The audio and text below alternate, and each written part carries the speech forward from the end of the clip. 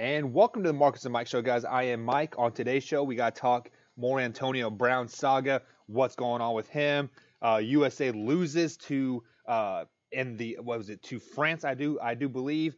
And then, of course, Thursday Night Football. But before we get too carried away, Marcus, welcome to the show. How is your afternoon going so far? Pretty good, man. Just watching the USA lose, I was like, oh god. But yeah, I mean, I'm doing pretty good. Yeah, so as we alluded to pre-show here, USA did get beat by. Let me check here. It was France, correct? France, yeah, Yeah. So they did lose to France. Is their first international loss in 58 games. Are you right. affected by this at all? Like, is it a big deal? No deal? I was a little disappointed. I don't think it's a big deal. This was loaded, man. And let me tell you something. Rudy Gobert dominated the game. Utah Jazz's Rudy Gobert.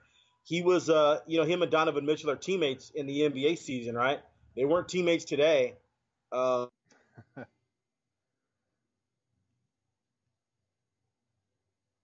on transition buckets. So Rudy Gobert dominated. Listen, France had Evan Fournier, Frank Ntilikina, Nicholas Batum. I mean, they had a wealth of NBA players that almost were just as good as our guys. You know, our top guys didn't show up. A few All-Stars showed up, some really good players. I think the USA did miss Tatum for his scoring there. Obviously, the USA only scored 79 points today. Kemba Walker almost was a no-show this morning. And then Donovan Mitchell got shut down in the fourth quarter. He had 29 points in the first three quarters and did not score a point in the fourth quarter. And they put a lid on that basket, man, Rudy Gobert. You know, one thing is funny in international play, even on made free throws, if the ball's bouncing around a little bit and it finally drops through, you know that if the ball's bouncing around, you can tap the ball out of there. Oh, really? I didn't know that. So yeah, there's no goaltending? Yeah, no, there's no. Well, yeah, there's goaltending. If the ball's going down into the basket, you can't put your hand there, obviously. Right. But if it's bouncing around the rim, it's a live rebound. So you can just go grab. Yeah, you can just go grab the ball for a live rebound. USA didn't do that once. I mean, the ball's bouncing around on some free throws. Donovan Mitchell tried one time, and he's only 6'3". Yeah. And he didn't get it. I mean, man, you'd have thought that USA would have a big time advantage. A shot goes up. It's bouncing around the rim. I would jump up there and take that ball off the rim. You're right. So, anyways, it is what it is. I think Popovich did a good job. You have to remember, the United States players didn't. They don't play together. This group they played together the last 3 weeks or so. Yeah. Nicholas Batum and Rudy Gobert and Nando De Colo, another former NBA player, former Spur. These guys know each other. They know where they're going to be. They've been playing with each other for a long time for a while. So it's a tough task. Now, that being said, next summer when our top 10 players really go, like Kevin Durant shows up and LeBron James shows up and Kawhi Leonard shows up, there's nothing Nicholas Batum and Rudy Gobert are going to do about that, and Frank Ntilikina and all that. That's just not going to happen.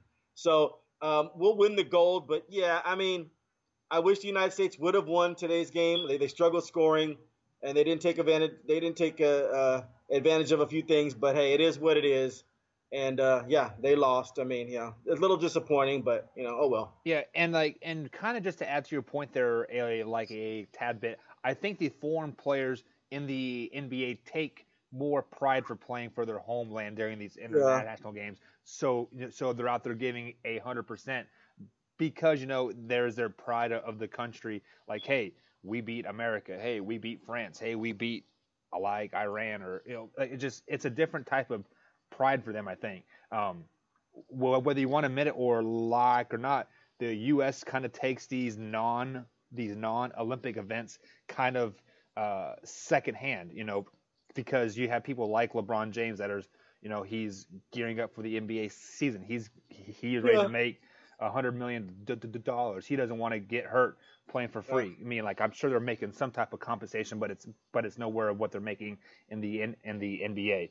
So with all that being said, I'm not really too overly concerned about it, because I think we really take the Olympics more serious than the FIBA or anything just like that. So once the Olympic rolls around, we'll be totally okay. Just go ahead and put the gold around our necks, and we'll be good to go. Yeah. So speaking of putting gold around people's necks, Antonio Brown. Seems like we cannot go a day without talking about this man. It's been nothing Yeah. but a saga story. Yesterday, we asked if he was going to finish the season with the Patriots. Now, I think the question is he going to play one down for the Yeah. Patriots? If you guys have not heard, Antonio Brown has been accused in, I believe it's civil court, not criminal court, civil court, of rape from a former trainer. Her name's Brittany Taylor. Uh, just some food for thought. I heard she works for the Oakland Raiders now as well. So take that as you will, whatsoever. But there have been three instances of where Brittany Taylor is accusing Antonio Brown of sexual assault slash rape, dating back Right. to 2017. So what are your thoughts on this? Um, at first, first glance, without reading anything, I'm thinking, it's a money grab. Another woman coming forward, a guy while he's down. However, she's It's only only asking for 75,000. right, only asking for 75,000. Now, when I heard you say that, I thought the same thing. Only 75,000 Right. for a rape. Mm-hmm. But I heard that they had to just put the 75,000 out there just to get in the door to get the indictment going or whatever it is to be charged in the civil court. That thing's going to go up to $1 million. I'm sure it will. Because it actually, she's saying it was a rape. So I'm thinking to myself, okay, it's another one. Listen, I don't really want to question women too hard, but I sometimes I just don't understand how you wait this long and da-da-da. Although, it's 2017, 2018, so it's not like she's waiting 10 years or something. But then so I'm thinking it's a money grab by her, in that, like, oh yeah, another one of these, right? But then flip the script, things evolve, you read more stuff. I read the emails, I read some of the emails, I read some of the text messages. Dude, Antonio Brown's he's an idiot, he's a moron. This dude's not a good dude. So by his own admission, something happened. So it's not like she just one day got the phone and goes, you know what? I've been working with Antonio Brown for 3 years. You know what? I'm just going to accuse him of rape. She's not, at first you might think that. She's not doing that. When you read the emails and stuff, I mean, he's having sex with her while she's asleep. He's actually even admitting that, why'd you make me feel that I had to, like, sexually assault you? Like, dude, like, Antonio Brown's language sucks. Well, he's going to have to come out of pocket. Yeah. Right. So I have not read the emails. Yeah. I try to read that first line, and like anytime when I have to read something out loud and try to make sense of it, I'm not going to like read it. Like he was using shorthand and the U and the R. It's like, come on, man! Like you are a college educated professional athlete. Learn how to write a freaking email. But with that out with that out of the way, from what you are saying to me, like I'm taking your like your word at this. I have not read into this at all, meaning the emails.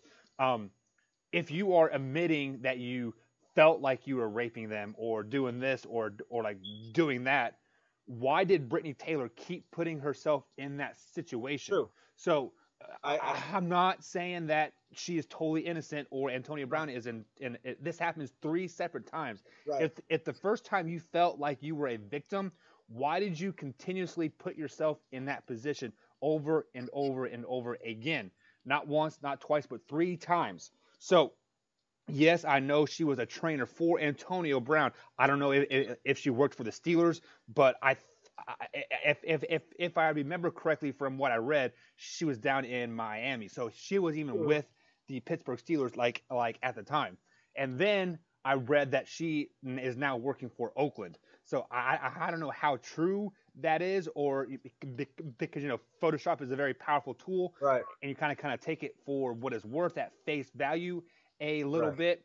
So if this is true that she's working with the Oakland Raiders, I almost have to say that maybe Oakland is trying to poke the bear a little bit, like haha, Right. But I don't see John Gruden or Mike Mayock really going down that that path too much. Maybe if it was Al Davis still at the helm, and this happened, I could see that happening. But we've talked about this before. The Baylor guy, he got a charge with like rape. His career is over. Now Antonio Brown is getting charged, or not charged with rape, but accused of rape, I should say. And Yeah. this could quite possibly end his career too. He could never. Yeah. If this goes any Dude. further, I bet you he is cut by the New England Patriots by Saturday afternoon. Doesn't play it down for the New England Dude. Patriots, and he's never going to see an NFL team again. No. You're right. But, hey, let me tell you something, man. That Me Too movement Yeah. ain't no joke. Right. Okay.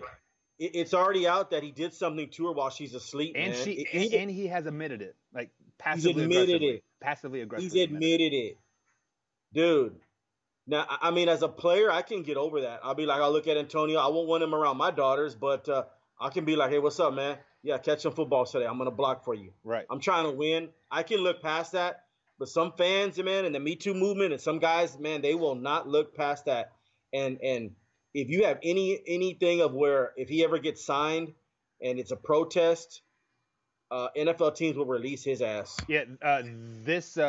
The Michael Vick thing comes to mind. I mean, people were rioting in the streets for the Philadelphia Eagles for the first 5 or 6 games, and then he started to win, and then it all kind of went hush hush. So yeah.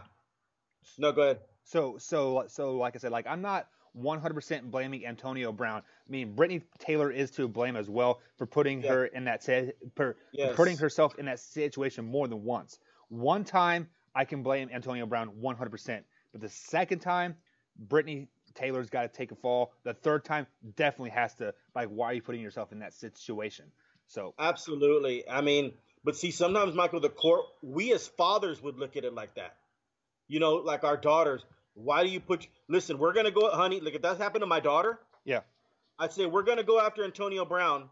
Don't worry about it. I have your back. I'm your father. But in a little while, we're going to talk about why you kept going back. You see, sometimes the courts don't give a damn how much she went back. It's what happened. So, yeah, like I see what you're saying about the courts, but sometimes common sense has to take over. But like, why? So, like, why didn't she say something the first time that it happened? Right. But wait a minute, Michael. I'm going to play devil's advocate with you. I agree with you. Why the hell would you go back? What the hell are you doing? Right. As a father, but the courts look at the common sense of the person that did the act. Yeah. They're going to look at Antonio Brown's common sense. Why are you pulling out your thing and ejaculating on her while she's asleep and all this stuff? Dude, she's being. That's what happened. I get graphic. I mean, I'm telling you what the email. Right. Like, he's admitting that happened. So they don't even care if she went back 4 or 5 times because she's not the aggressor. She's the idiot. You can't put all the idiots in jail, but the person that did the act. Yeah, I wish. But the person that did the act, the crime in this case, is going to have to come out of a pocket of near $1 million and may not ever be signed by an NFL team. Real quick on the Michael Vick thing. I was one of those ones that could care less if he was fighting dogs. Right. I think, are you a dog lover? I like dogs. I love dogs. Yep. Okay, but I really didn't care about it in terms of, hey, they're pits, they're fighting. I mean, I know some people, may get mad at me for saying that. I don't care. What I care about is how stupid Michael Vick was. He should get he should be put in jail for 10 years just for being stupid. Right. I mean, how are you the king of Atlanta? When you fly into Atlanta, there's a billboard of Michael Vick, not the mayor, right. not a councilman. You're right. It's a billboard of Michael Vick. So you mean to tell me he's worth $100 million, all the endorsements, right? Oh, and by the way, I'm going to have a dog fighting ring. That would be equivalent, Michael, to Beyonce having a side prostitution ring. In other words, why would she do that? She would be a moron. Okay. So let me stop you right there. Me, like I could care less if he had a dog fighting ring too, but you are making $100 million a year. You pay a guy to take the fall for you. You're like, hey man, here is $80,000 a year. If I ever get in trouble for this, you are the ring leader. You are like, so. I mean, like maybe this is just me thinking like a logical person. Like you always have. I mean, like I'm making $100 million a year. I can afford to pay somebody $130,000 a year, better their lives and like keep me safe for doing these illegal activities. You mean to tell me there was not one person in Michael Vick's circle or friend that said, "Hey, Mike," nudged him. Like one day they're at the club, right? Hey man, you still doing that dog thing? The fighting dog thing? And Mike looks at him, yeah, man. Hey man, you might want to cut that out, man. Like you would ruin your whole life. Like how Those stupid. no. So you are thinking like a smart man there, Yeah. because Michael Vick is your boy, but yet Michael Vick is my boy, and like I have my hand out, and he's Uh, paying me money to just hang right. around him, you know. Right. So like I'm not going to question anything that like he does, but I mean, I got you. we could really get deep in that if you wanted to. Like, I just saw Yeah. the 30 for 30 on Aaron Hernandez again. You know, Okay. like how he killed his friend, or you know, I mean, like there are money buys you a lot of things, but it does Yeah. not help you being stupid or just What's stupid. crazy is Aaron Hernandez died, and there was like a clause in his contract or clause in his deal or whatever. Even if he committed suicide, Yeah, that somehow his daughter now is going to get all the money, and his wife. That had he lived or something, they wouldn't have got as much money. So right. man, he basically killed himself, for them. I mean, that's Well, pretty intense stuff, man. he was going to be in jail for life, Yeah. like Right. anyways. But back to the Antonio Brown thing, Yeah. the whole email situation, him basically admitting to whatever he has done. Why is he coming out publicly saying that he has done nothing wrong? Dude, the emails say that you felt like you raped her. Like, Yeah. why don't you just say, you know what? I made a mistake. Let me take care of this issue. Issue a public apology before it goes to the court system. Like, this should have never Yeah. have I like would hit have. the press at all. Listen. Yeah. I mean, if you listen, I wouldn't be in that position. But if you've already admitted that that you like felt like you had sex with her while she was asleep and da da da, I would say, I mean, I'd come out and I'd tell. I don't know if I don't. Well, my lawyer would probably say just to shut up. Right? Yeah. But man, I would be. Look, I'd be like, dude, we've had a relationship for like 3 years. I've had sex with you 100 times. Like, you know what I mean? So it's not like I'm met her one night, I grabbed her and forcibly raped her. Like, I would be like, dude, I know this person. She's just doing money grab. So that's Yeah. what Drew Rosenhaus and those guys are gonna do, and the lawyers and all. That's what they're gonna say. But the text messages, the emails look really bad, and so I'm actually a little surprised that the commissioner hasn't put him on the exempt list yet. If I've read the emails they have had, and so like to suspend him until they figure out what happened. And I'm actually surprised that New England hasn't suspended him yet, Yeah. to be honest. Me being the devil's advocate, just like you were earlier, maybe they have to prove their authenticity first, Yeah. because we do live in the world of Photoshop, and like I can say, Donald Trump says anything Right. on Twitter just by a simple clicks of the button on Photoshop, but reading the first sentence of the language, not to sound like a racist or like anything just like that, but it sounds like an inner city black man trying to like talk. I mean that just from that first sentence. Yeah, no, no, I read the whole That right thing, there. and yeah, I mean, it's pretty much slang and stuff like that, Yeah. man. I mean, yeah, you would think, yeah, you think, a college educated person would. It's that's not going to look either. That's not going to look good either in the court system. Those emails are going to look terrible. Right. So, I mean, like, the one thing that comes to my mind is what has happened from 2018 until now that all of a sudden causes her to come out and be like, "Hey, I'm going to release these emails. I'm going to file this." Like, do you think he was paying her on the side, and like all of a sudden it's like, "Well, sorry, like, you got your fill." You know, yeah. I wonder what happened. What do you think happened? That's Hey, that's possible, man. She was getting paid. I mean, think about it. I mean, that's why she went back those 2 and 3 times and 4 times, 5 times. Right. I mean, because he's paying her. She's getting money, man. So it's money. Money is something, man. Like so, he's paying her. So and then plus he had, man. This guy had a girlfriend, who he has a bunch of children by, or at least a couple of them by. Has been so. I mean, he's doing this while he's with the girlfriend. I mean, he just doesn't. I mean, we've all done our dirt or whatever, but man, he just doesn't come across. He's got to have other issues, man. She might want to get rid of his ass. I mean, the girlfriend. Yeah, I mean, I listened to the Sterling tapes. Meaning, like, money is a very powerful thing. So like you can have a cheating husband for 60 plus years, but as long as he's giving you money, things are Yeah. hush hush. But with all that being said, let's just go on and move on from that. I'm honestly getting tired of talking about and like Antonio Brown, but Yeah, I mean, it's I'm sure we'll have to talk about it on Friday too when he yeah, gets I cut. mean, So Right. It's like, what's next, yeah. dude? Like, is he gonna be attempted robbery or something, or what? Or is he gonna show up nude at training camp with no helmet and no pants? Or what is he? What's next? Is he gonna wear a? Is he gonna do Odell Beckham and wear a watch during a football game? Let me ask you. Oh, here's another. Would I played football for 7 years? It never crossed my mind to wear a watch during a football game. I thought that you couldn't do that. Like, why would you wear a freaking watch in a game? Well, Like, I have a I don't couple understand. high school kids that have watches on simply because they just forget to take them off. Now they're Okay. not $350,000 watches; they're like a Right, but $25 watch from Kmart or so, But But you got to watch still, out for that stuff because yeah, no, like he could scratch somebody, or hmm it could be used as a a nearly as weapon. a weapon. I mean, Yeah, it could go in my eye. yeah, Football's crazy. People don't understand these arms and fingers and dude. I played football. You know how many times I've had? I was in the trenches. You know how many right, times I had my arm bent back, going the wrong way. Like like there's times where I didn't feel my elbow for a play, yeah. like literally, and I'm like, oh my god. So like anything can happen. Yeah. With a watch. You get Why would you touched in wear a places watch? that you don't want to be Hey, touched either. hey, come here, son. Hey, 84. Take the watch off. Right. Put the watch with your mommy. Yeah.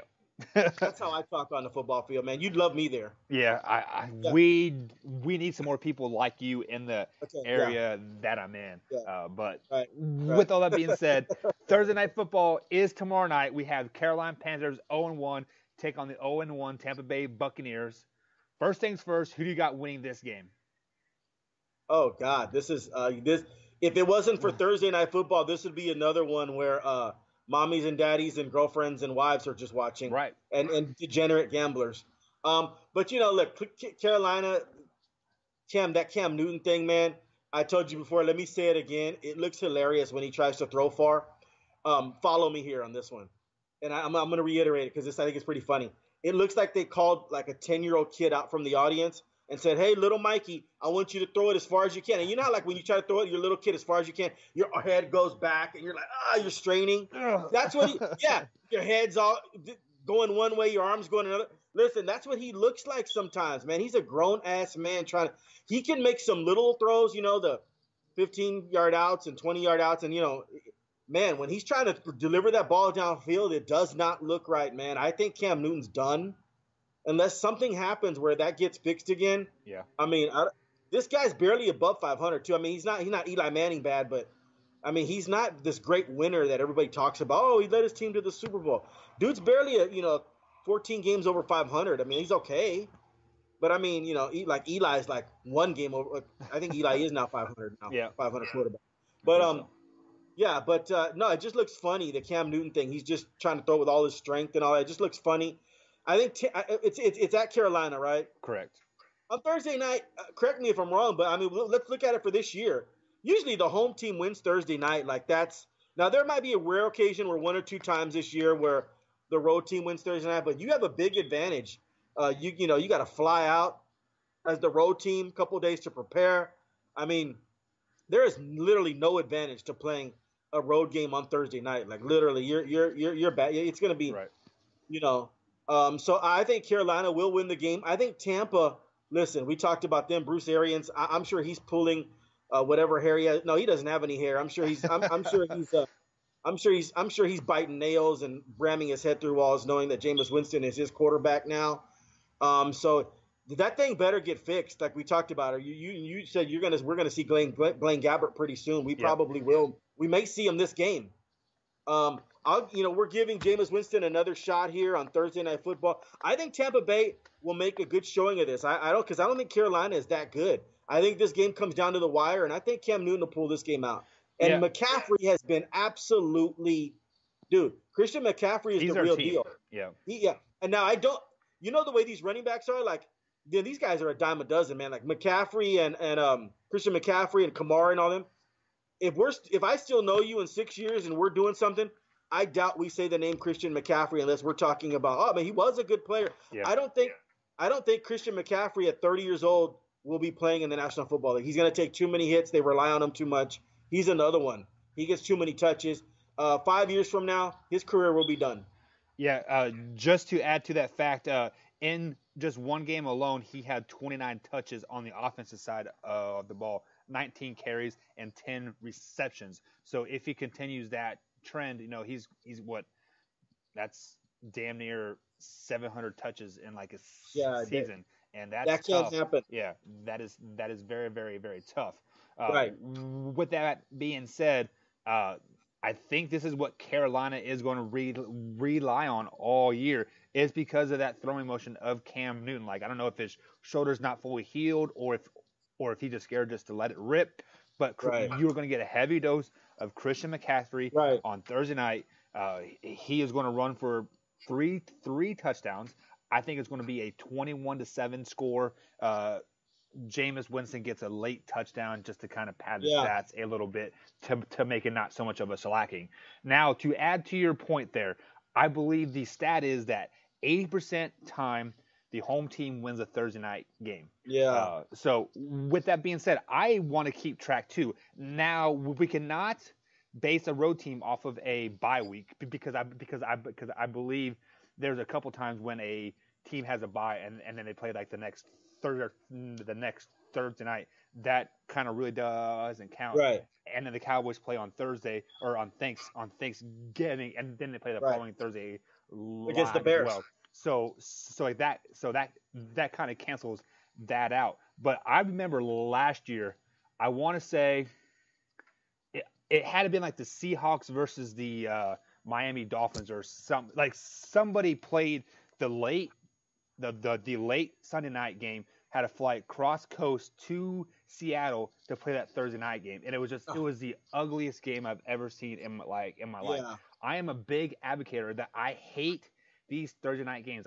I think they need to wipe this clean. Like once the 2021 contract is like up, they need to wipe this clean. They need to get Thursday night games. You can have Thursday night games on Thanksgiving because that is the Thanksgiving tradition, and I'm all about the tradition. But these Thursday night games every week, it kind of takes away from the Thanksgiving games, to be honest, because there's another game. And also, I don't understand why Detroit does this. You know that Thanksgiving game comes on at 11 a.m. Right.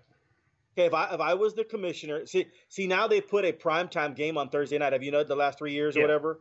So after the Cowboys game back in the day, it used to be done. No more football. Now we got a third. Now we got a. You know what I would do?